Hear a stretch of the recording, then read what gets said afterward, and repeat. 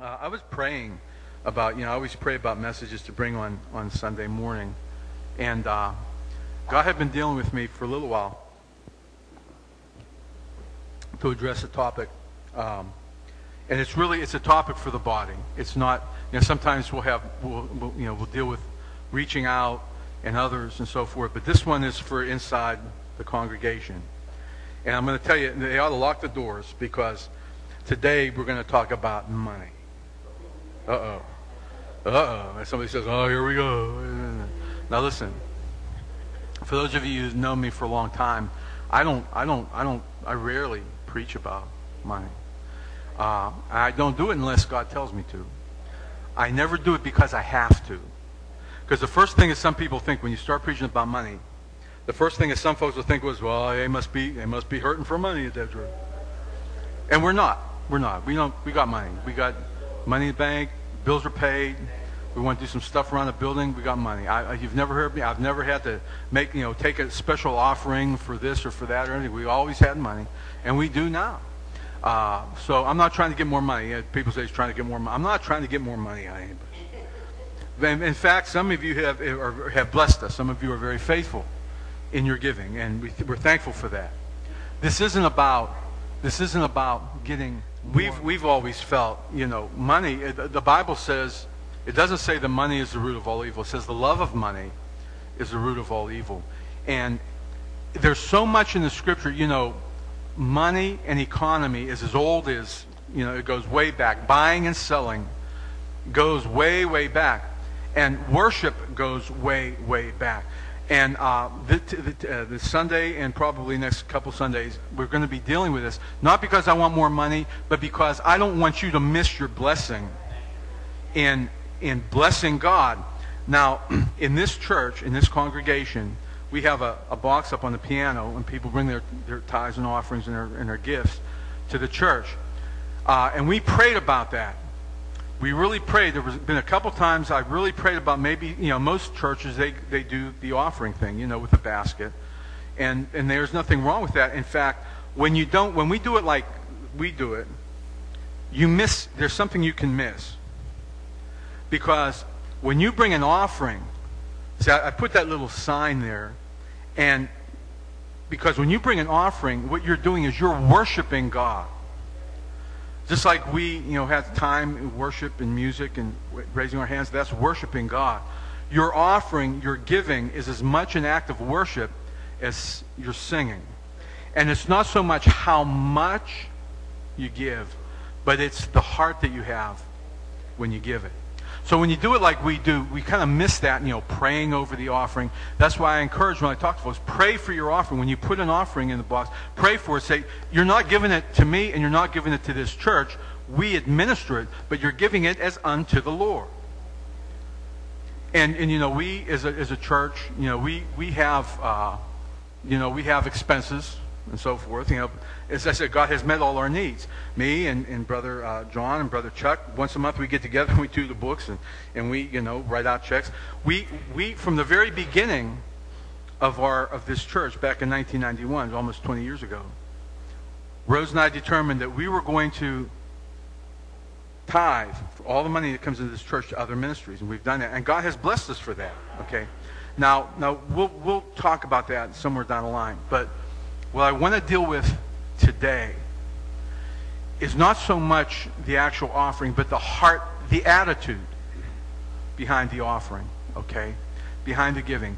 The very first act of worship in the Bible didn't come with music, didn't come with harps and trumpets and drums. That's worship. But the very first act of worship was not an act of music or singing. It was an act of sacrifice. In Genesis chapter 4, I wonder if you could turn there with me. And it's a story we all know. But we'll read it again. In Genesis chapter 4, and starting at verse 1.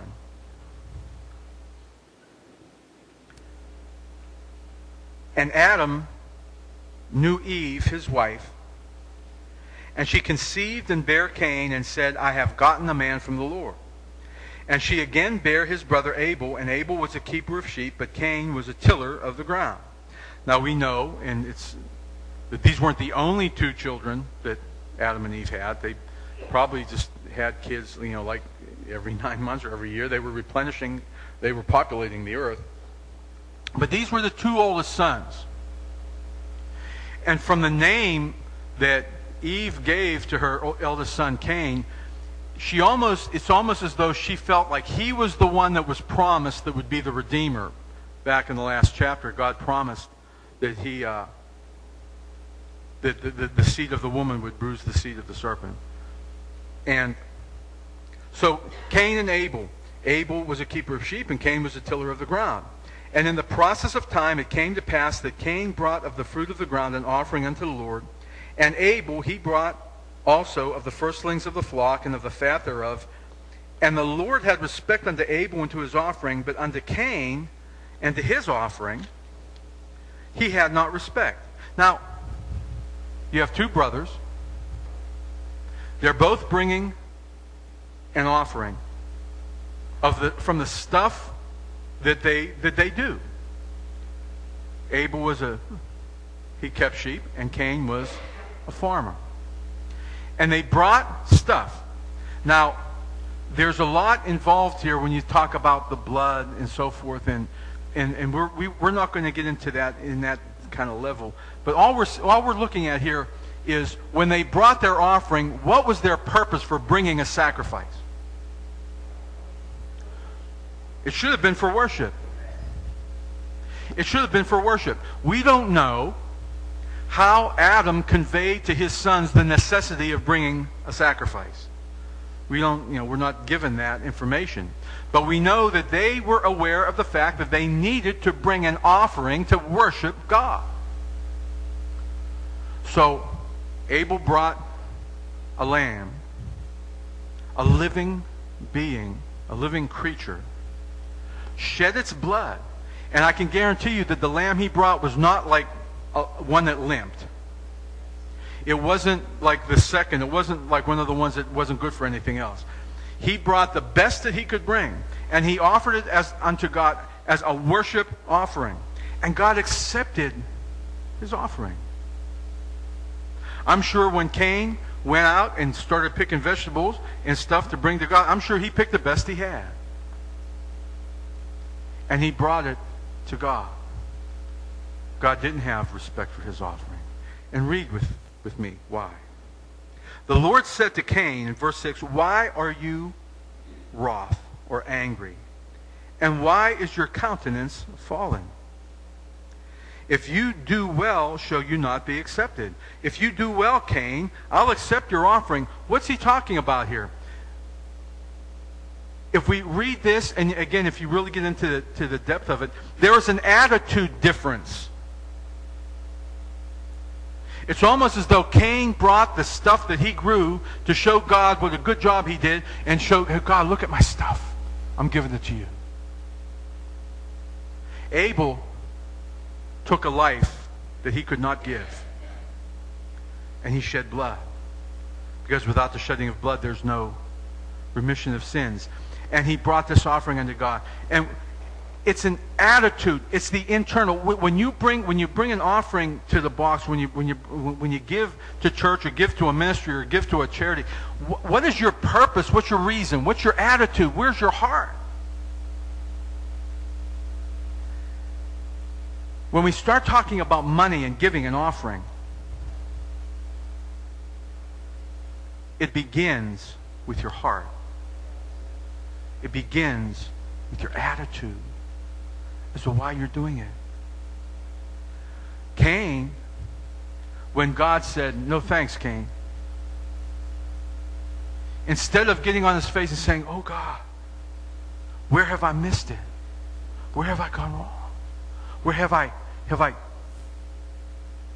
Instead of that, he got angry. "God, how dare you not accept my offering?" Have you ever felt that way?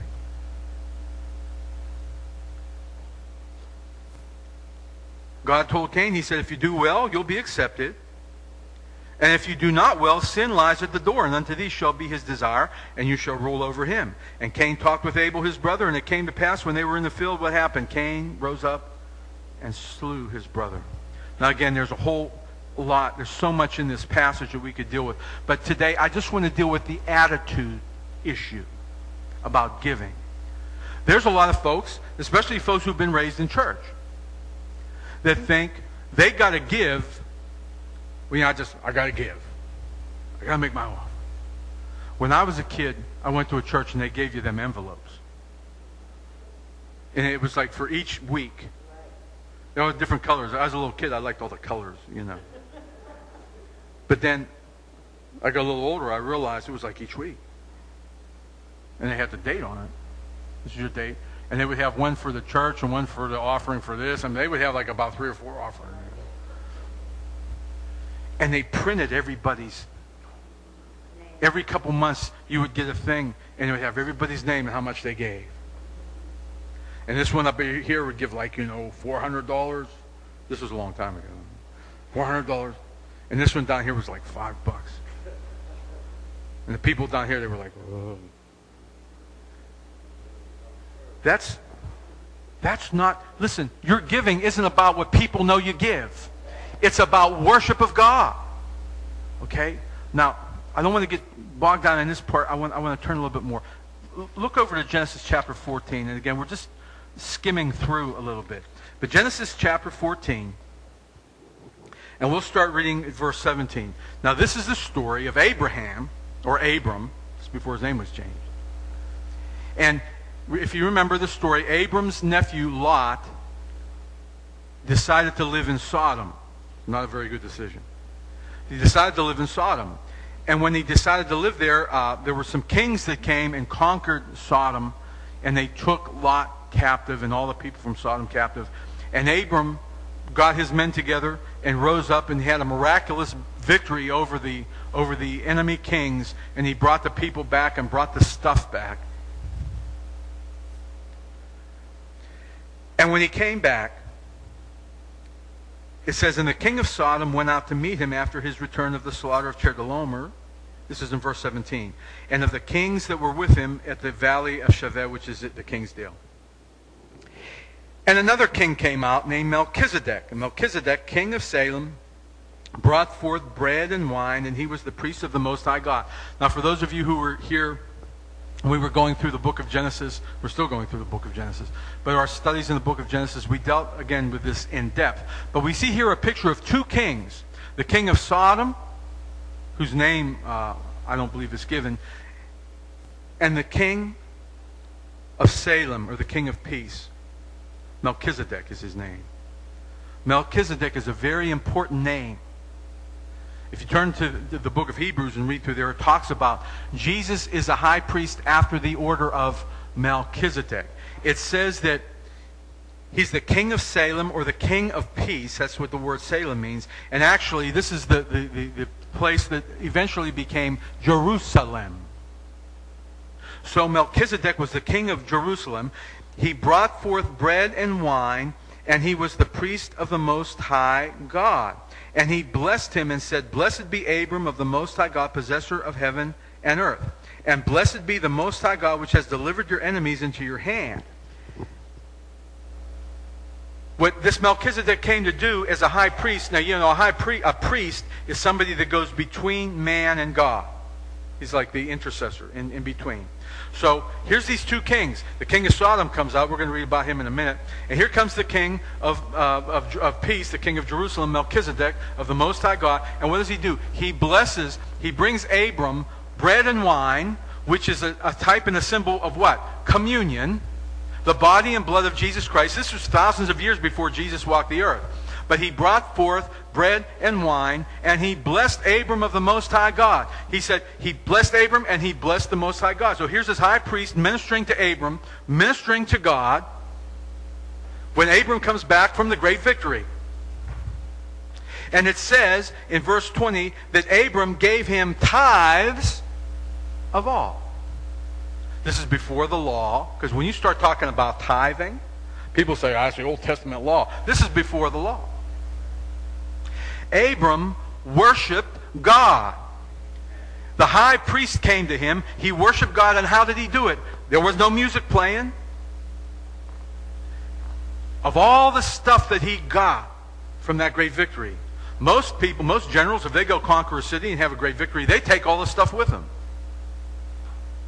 But before Abram took any of it, he took a tenth of it and he gave it to the priest.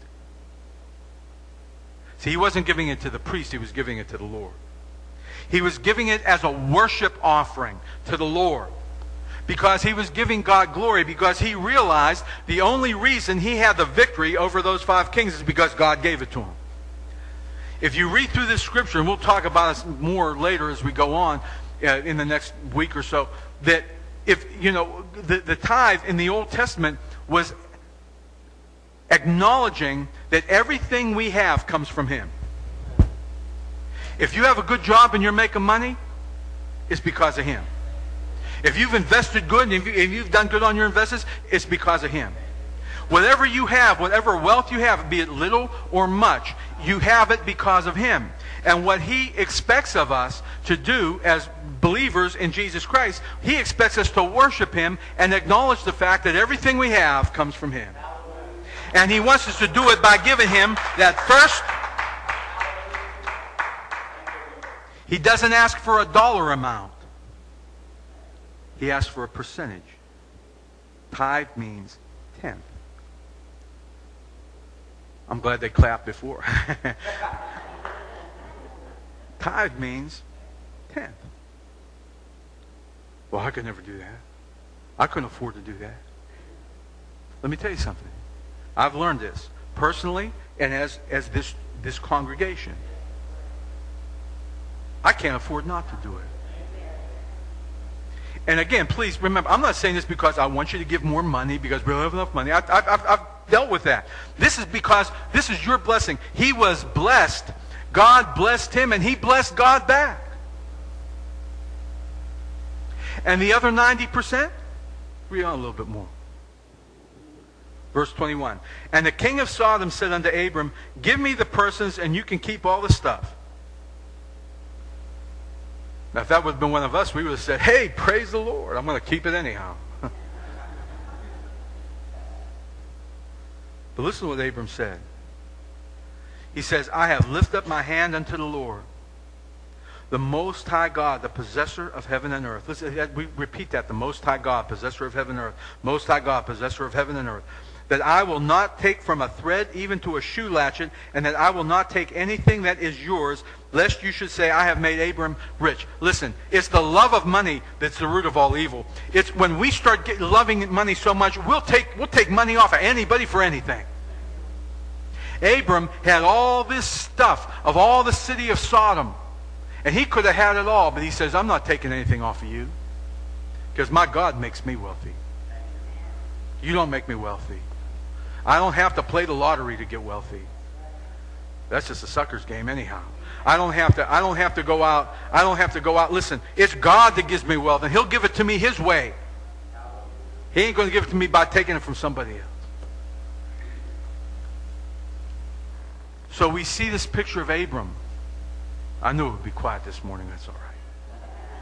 We see this picture of Abram offering a tenth of all the stuff that he could have kept every penny of it. But he says, no, I'm not going to let this king of Sodom say he gave this to me. You take your stuff back. I'm just going to pay the guys that fought the battle, and I'm giving this tenth to my God because it's his. Okay? Now, again, so much more in that passage. I'm just skimming through this. I want you to turn with me to another passage. Look over in Isaiah chapter 2.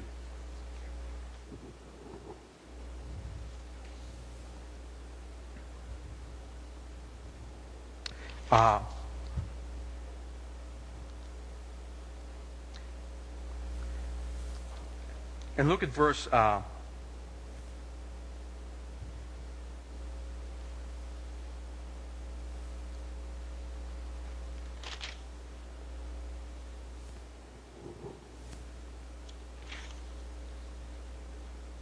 well,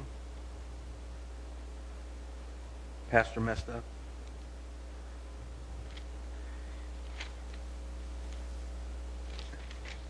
It's a place where, and maybe you can help me.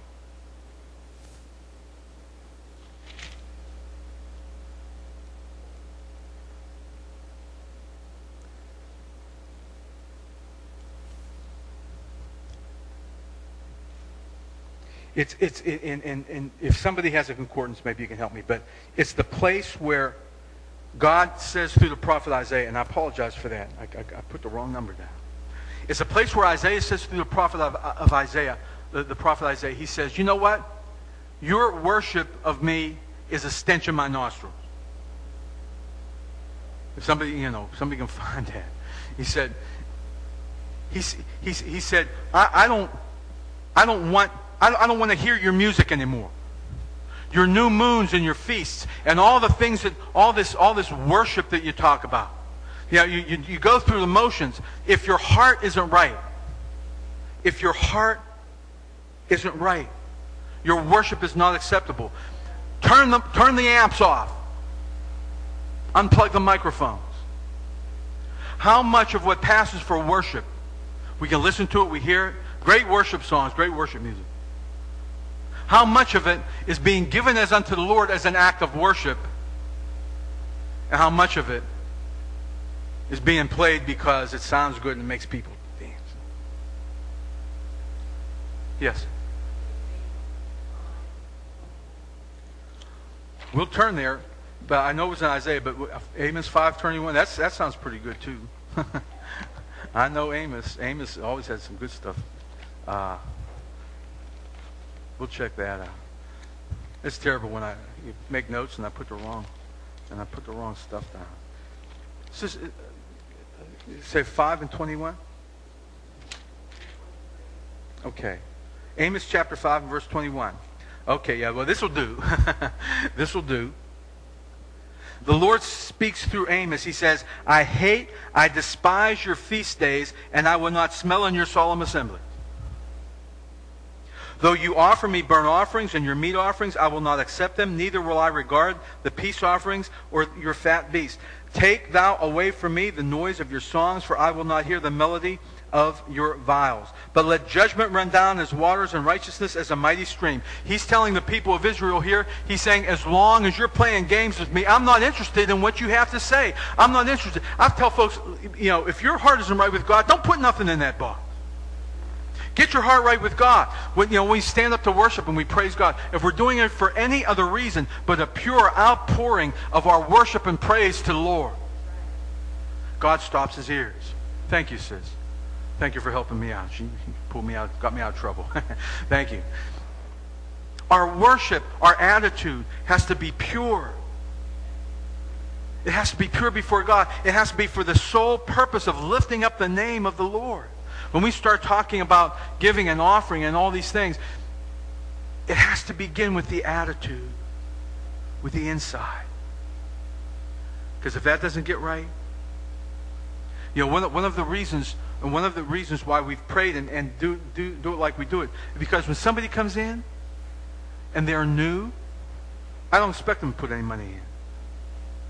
If somebody comes in and maybe they don't know Lord, I don't expect them to give anything. If somebody comes in and they want to give something, they'll ask somebody, hey, where's the offering? But if somebody comes in and they don't know the Lord, I'm not going to tap them on the shoulder and say, hey, put a basket in front of them and say, offering. Because they don't know any better. But for those of us who know the Lord, when we bring our offering, we worship him. He says, I'll just read on a little bit more. This is a good scripture. Thank you, sis.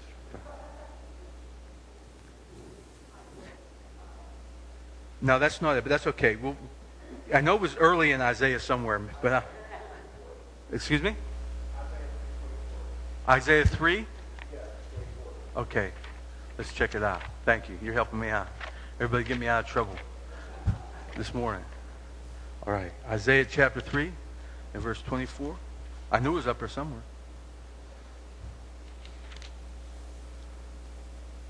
Okay.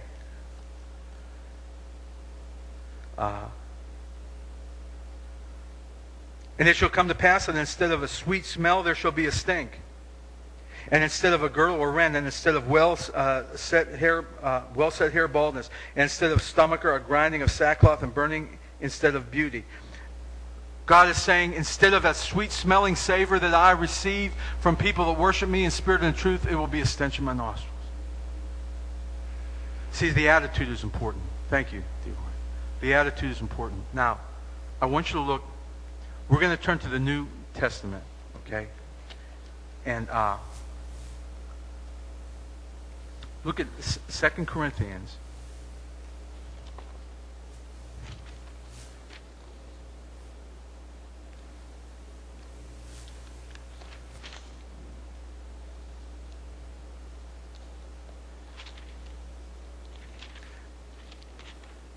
Chapter 9.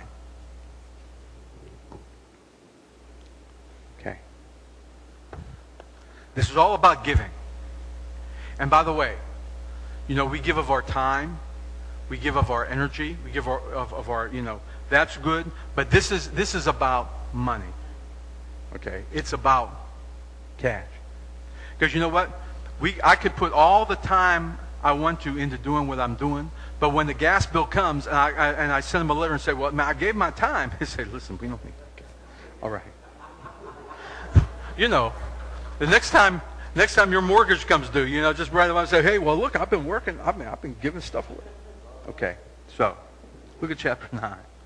Paul is writing this letter to the church of Corinth. For as touching the ministering to the saints, it is superfluous that for me to write to you. For I know the forwardness of your mind, for which I boast of you to them in Macedonia and Achaia, was ready a year ago, and your zeal has provoked very many. What he's saying here is, when Paul was in Corinth, he told them he wanted to raise an offering for the poor people in Macedonia, because the church in Macedonia was struggling. It's another part of northern part of Greece. So he says, we're going to raise an offering. And the Corinthians were for it. He says, I have sent the brethren, lest our boasting of you should be made in vain, that as I said, you may be ready. Lest haply, if they of Macedonia come with me and find you unprepared, that we say, not you, should be ashamed in this same confident boasting. He's saying, you promised you were going to do it, now do it. Okay. So obviously what was happening was they said they were going to take an offering and never did. So Paul said, well, I'm sending some of the brethren to see you guys to, take this offering that you said you were going to take. Watch when you make a vow. If you're going to make a vow to God for something, you better be ready to fulfill it. Amen? Amen? Whether it's money, whether it's whatever. If you're going to make a vow, God holds us to our vows. Even more than the bank does. You can get out of paying the bank, but you ain't going to get out of paying God. He doesn't have chapter 11 going. Okay. All right. No. All right. Therefore, I thought it necessary to exhort the brethren that they would go before you and make up beforehand your bounty or your giving, whereof you had noticed before, that the same might be ready. But this I say in verse 6, he which sows sparingly, we need to write this down. And I'm so sick and tired of hearing people talk about planting seeds. Come on. You turn on Christian TV today, half the time somebody's like, plant your seed, sow your seed, plant your seed, sow your seed. I'm so sick of hearing about seed planting. If you are going to sow an offering, you better know where you're sowing it. These folks on TV, you don't know what they're doing with your money. Well, you do know what they're doing with your money. They're buying Mercedes with it. They're buying jets. I'm not going to start on it. He said, he which sows sparingly shall also reap sparingly. If you're frugal with your giving unto God, how can you expect God to bless you? And it doesn't have to be money for money. Okay, God's blessing doesn't have to be, if I give $10, you're going to give me $1,000. It doesn't have to be that. But how can you expect to live a blessed life if you're not willing to take what God has already given you and worship Him with it? Because when you give money to a church or give money to a charity, if you're doing it in the name of the Lord Jesus Christ, you're worshiping God. Paul says, he which sows sparingly shall reap sparingly, and he which sows bountifully shall reap bountifully. That's pretty clear, isn't it? Every man according as he purposes in his heart, and here he is, So let him give, not grudgingly. I'll give him money. If you got to grit your teeth when you put money in the box, don't put anything in it. I'm just telling you, keep it. For all the good it is. If you think you're going to get a blessing because you get up here and grit your teeth and say, God, here's my offering, just keep it.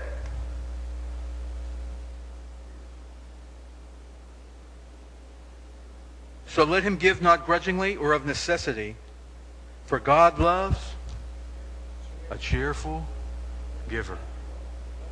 That means hilarious.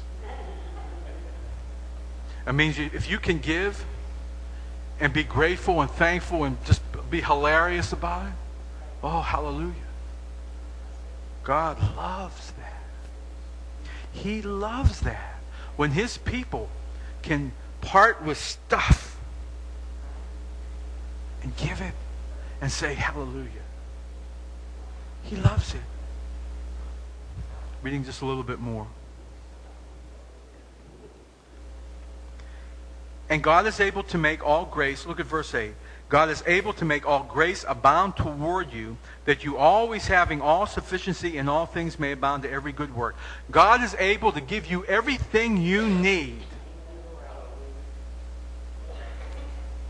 He's able to give you everything you need to live in this life. He's able to give you everything you need to live well. If you're willing to worship him with your stuff. With your stuff. With your money. As it is written, he has dispersed abroad, he has given to the poor, his righteousness remains forever. Now he that ministers seed to the sower, both minister bread for your food, and multiply your seed sown, and increase the fruits of your righteousness. If you give, he'll give you more stuff to give. If you're faithful. Remember the parable that Jesus told about the servants? He gave one 10 talents, and one 5, and one 1. And the one that had 10 invested in them got 10 more, and the one that had 5 invested in them got 5 more. And the one that had 1, he just buried it in the ground. God expects us to use what we have, not only money-wise, but talent-wise, ability. Whatever God has given us, he expects us to use it for his glory. And when we do, it's a risk. When you give, and let's face it, when you give money to a church or to a ministry, it's a risk. You're taking money out of your pocket and putting it in an offering box. But if you're willing to trust God, he'll bless your offering. He'll bless you. Reading just a little bit more, maybe just one more passage. Turn with me to Hebrews. Hebrews chapter 13.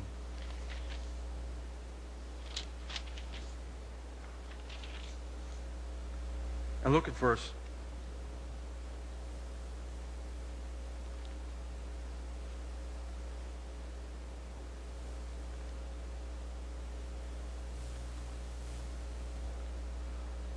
It's talking about offering.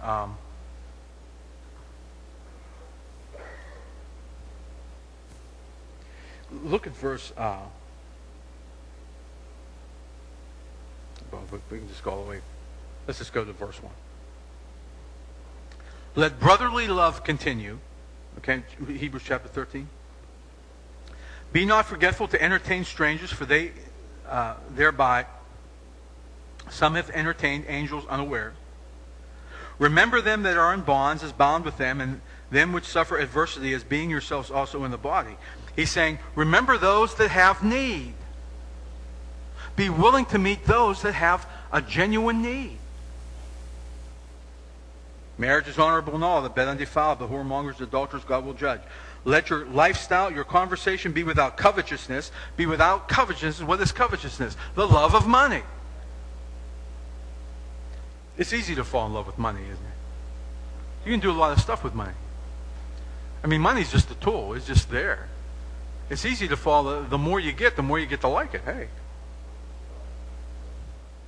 But he says, make sure, examine your lives, that you're not living a life where you're desiring more. See, one time I preached a message that in America we worship a God called more. We want more. I got to have more. I got to have more house, more car, more money, more this, more that. He said, Don't be covetous. Be content with such things as you... This kind of teaching does not go over good with the United Steelworkers. Amen. I was a member of the United Steelworkers for 33 years. And when you would say stuff like this when it came around contract time, you were not a popular person.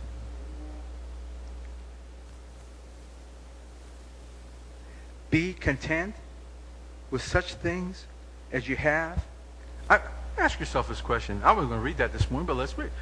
Look around. What you got, are you content? How many people here can say, I'm content?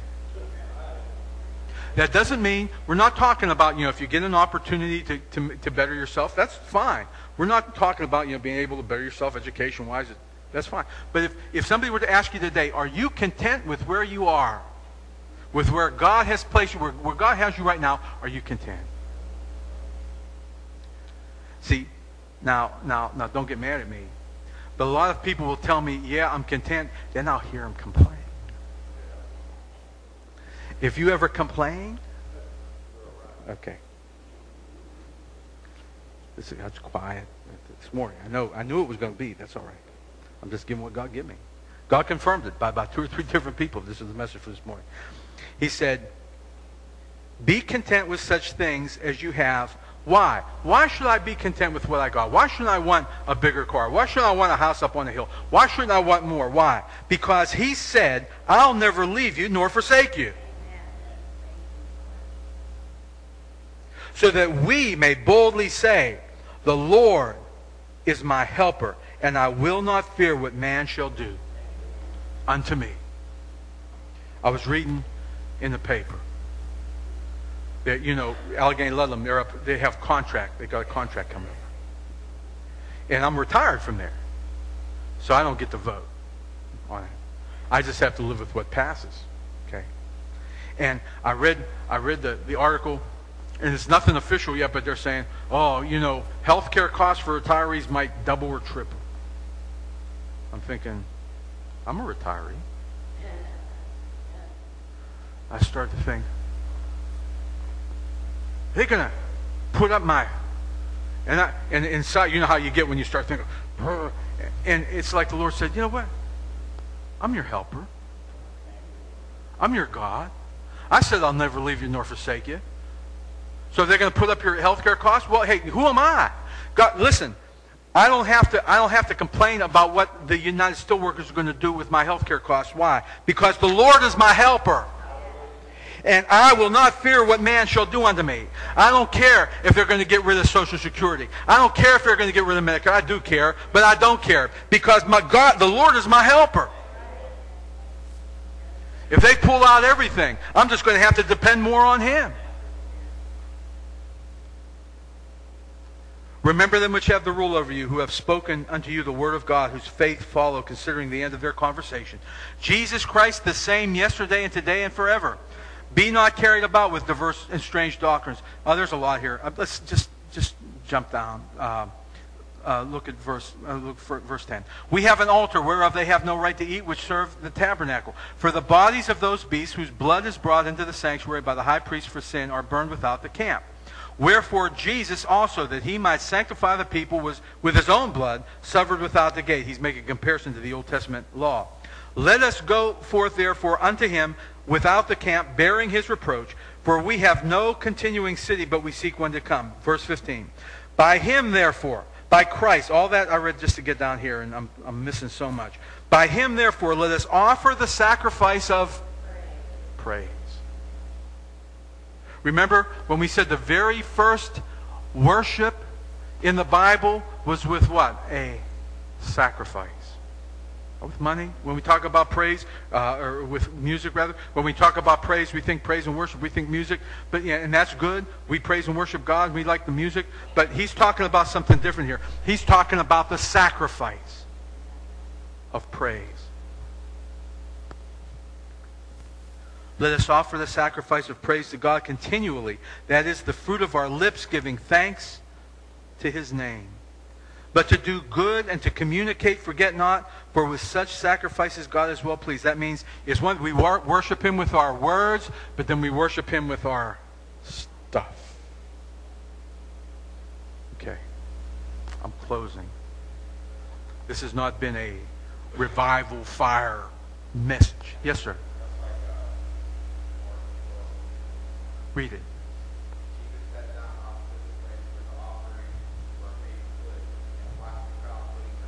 Mm-hmm.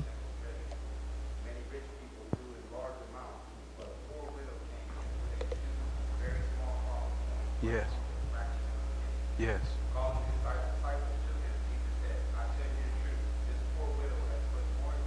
Mm-hmm. That's right. Mm. Mama. Mama. Yes. Yes. Amen. Amen. Thank you. See, she gave out of her heart. You could be a wealthy person. That passage that brother read, and all them rich Pharisees, they were coming in, they were throwing in, they would tithe. They would count. If they had 10 seeds, they would take one out. They were meticulous. But their heart wasn't right. But that widow, that old woman, she had a couple coins. And I'm sure them Pharisees probably looked at that and said, but God looked at it. And it was a sweet smelling savor. How much do you want to worship God? This isn't a message about getting you to give more money. This is a message about your relationship with Him and how you express it. My good friend Harold Malee says this all the time. If you want to know how spiritual somebody is, look at their Bible and look at their wallet.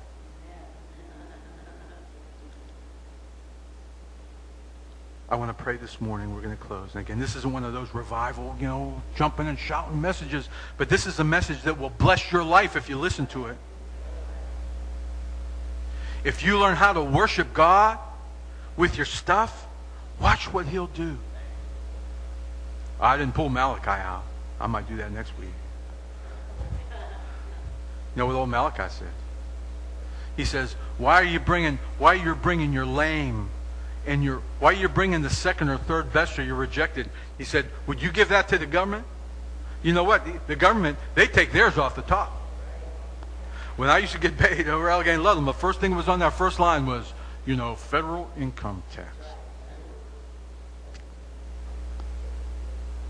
Try to give the government your second best and see what happens.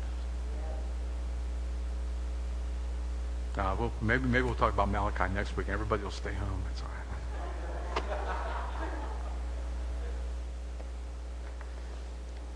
How many people, you want to be blessed of God? You want to be a blessing? I want to pray, and we're going to close. This isn't one of those, warm, fuzzy, cold, chill messages. This is down-to-earth message. This is where the rubber meets the road. Sometimes we get so caught up in the and we forget about I want you all to be blessed. I'm not trying to get no money off you. I don't operate like that. I want you to be blessed. Father, stand with me.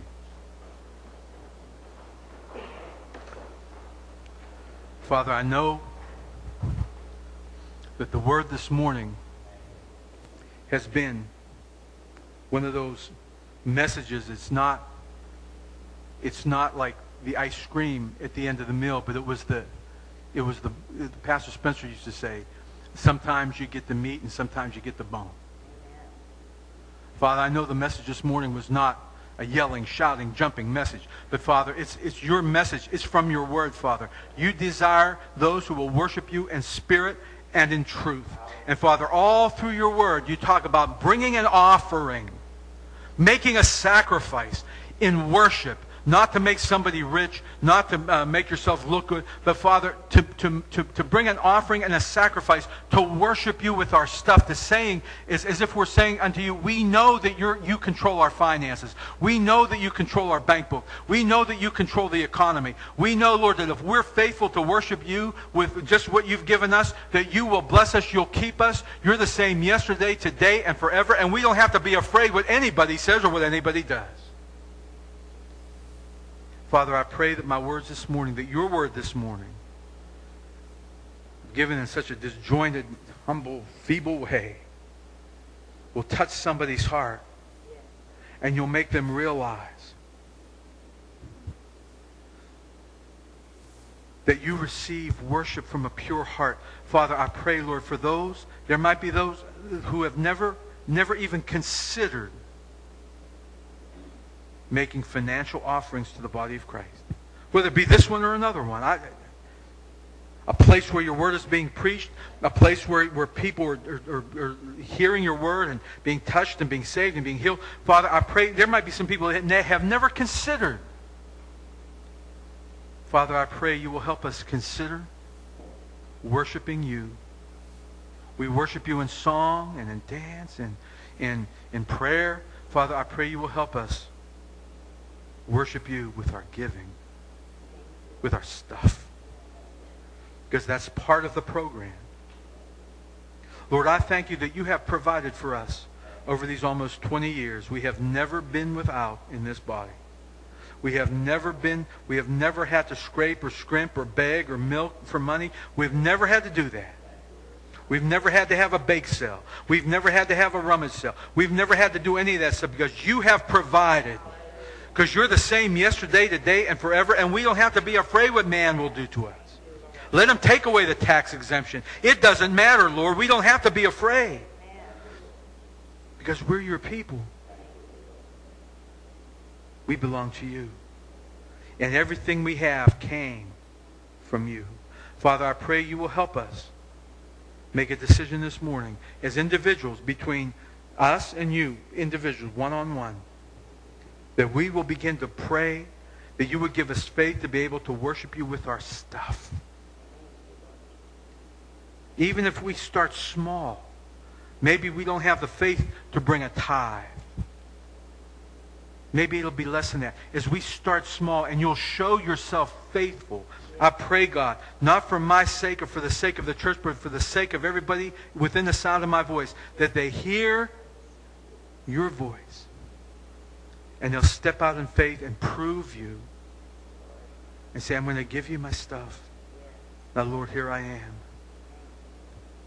Father, help us be content with the stuff that we got. Help us be thankful that you have us where we're at.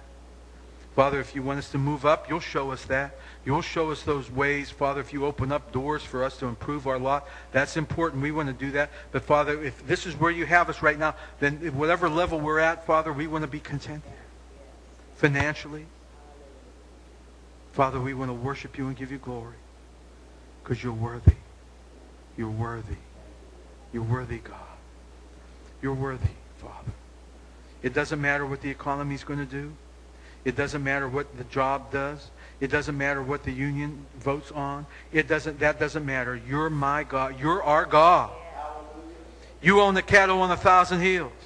It all belongs to you anyhow. Father, we're trusting you and we're giving you glory. In Jesus' name.